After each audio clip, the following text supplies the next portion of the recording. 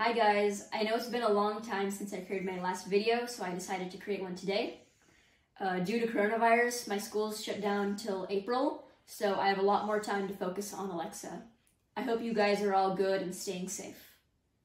Today I'll be showing you how to add a video to an Alexa skill using Alexa Presentation Language, or APL.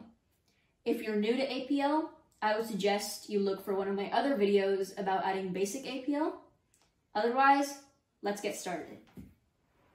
So first we're going to go to the developer console, where we're going to use the APL authoring tool to create our video template.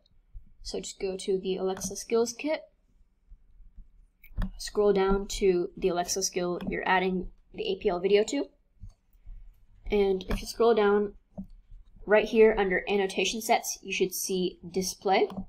Go ahead and click on that. Create a template. And we don't need any of the pre-built templates, so just click on start from scratch. So now you should be at a screen that looks like this. And right now we're in the GUI tab, and there's like lots of other tabs, APL, data, styles, etc. So just click on the main template and click on this plus sign right here.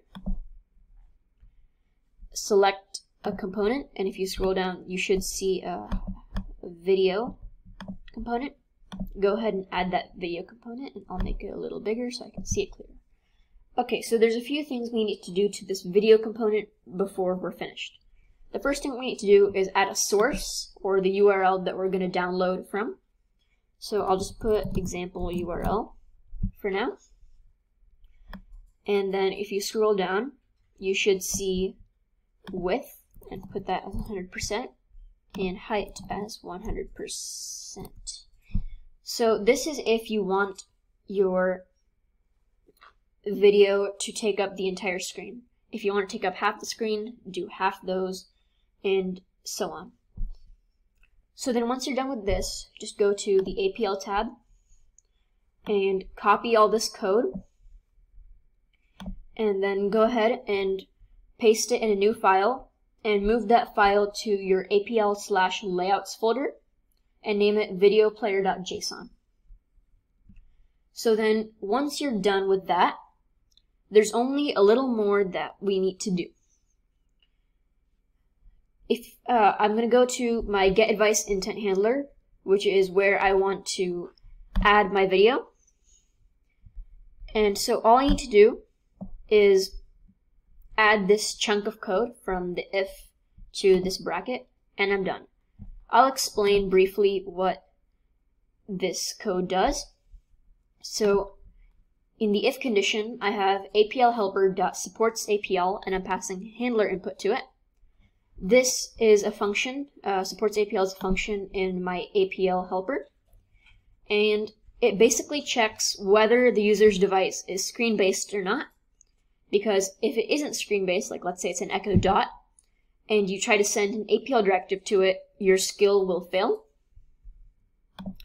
So if the user's device is screen-based, then we want to return .speak, the speech output, and then we want to add two directives, a render document and an execute command.